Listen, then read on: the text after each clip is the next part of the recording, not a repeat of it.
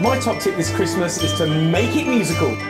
Now maybe this is the year when you get involved in festive activities in your local community. Maybe invite some of your family and friends to get together and sing some carols. Music is a great way for lifting the spirits and getting you in the Christmassy mood. It hasn't got to be cheesy. Oh, this is for me. You shouldn't have. What? Oh, I don't believe it. It's a copy of my smash hit Top 20 Christmas single that I wrote with Andy Abraham. Are you sure you don't want it? I'll just put it with the others. Merry Christmas.